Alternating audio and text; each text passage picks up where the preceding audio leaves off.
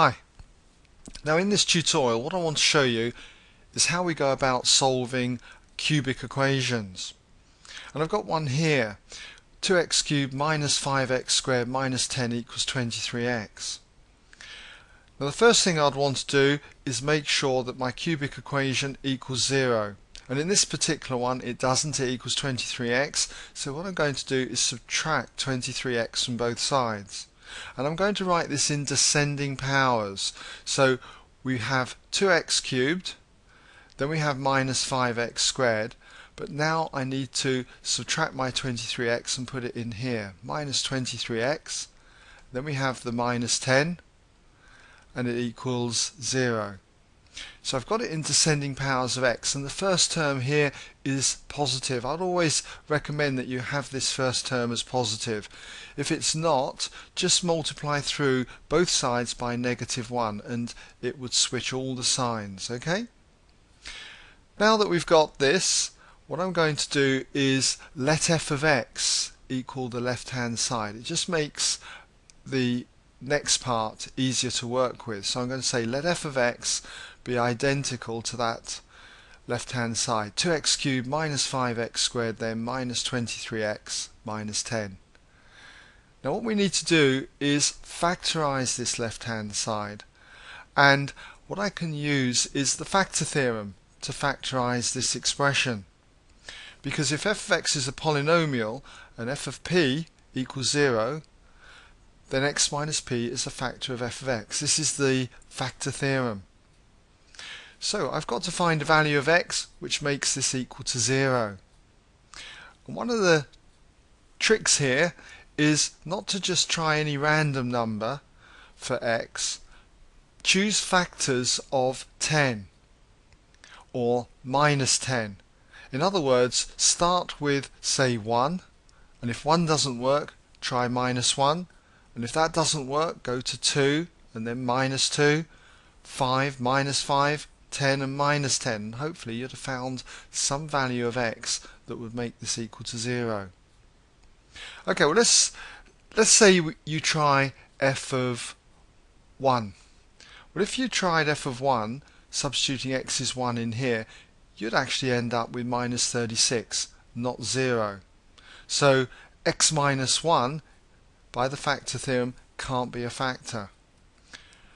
Try next f of minus 1. If you tried f of minus 1, sub it in there, you'll get 6. So clearly it's not 0, so x plus 1 is not a factor. You might then go on to say, right, okay, I'll try f of 2. So if you try f of 2, what you'll find you get is minus 60, so x minus 2 is not a factor.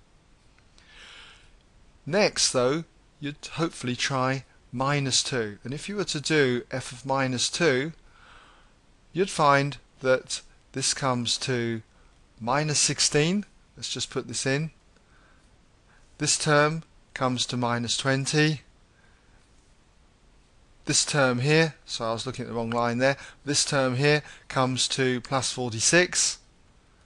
And then finally you've got the minus 10 on the end. And if you add that up, you end up with equaling 0. So therefore, because it equals 0 by the factor theorem, x plus 2 must be a factor.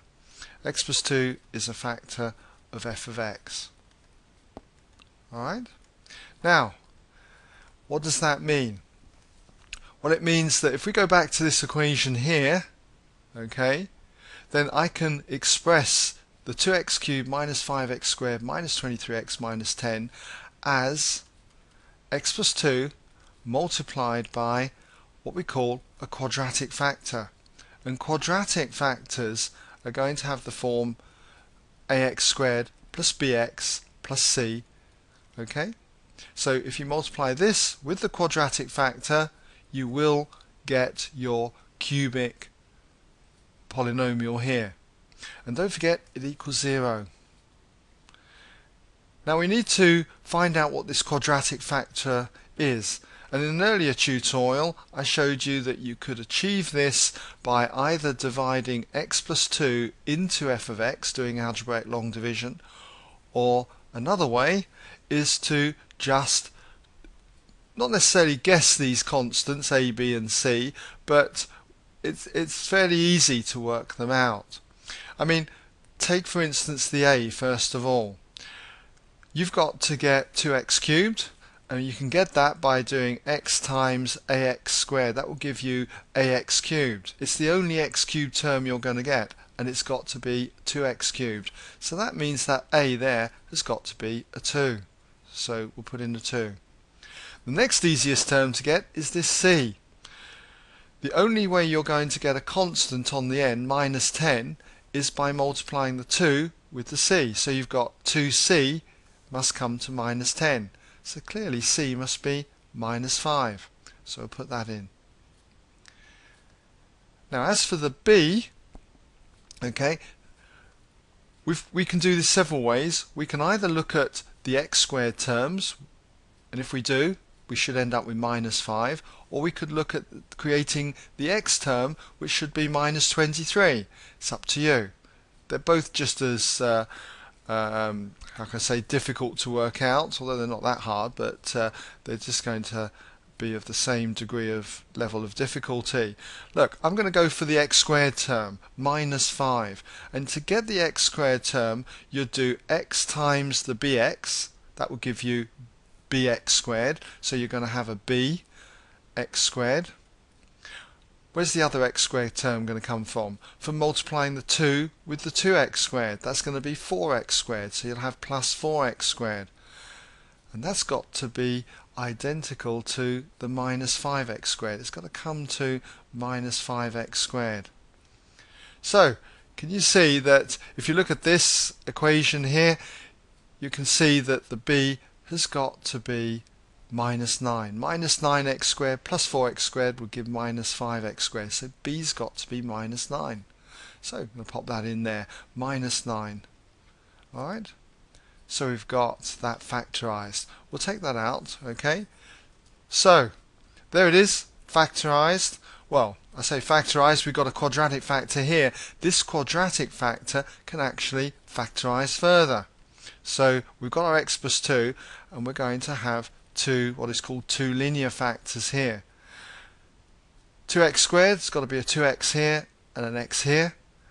And for minus 5, got to be a plus and a minus, and a 5 and a 1. Which way round it goes, we'll just experiment, and if you experiment, you should come up with that.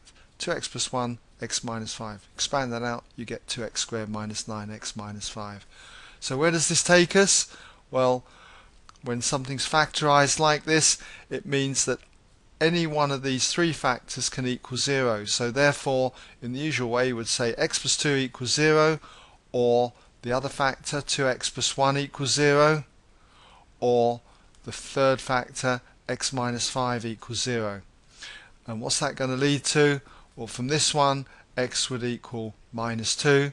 For the other one, 2x would equal minus 1, leading to x equaling minus a half. Or, in the third case here, x would equal 5. So there you go. Okay, the solutions to our cubic equation.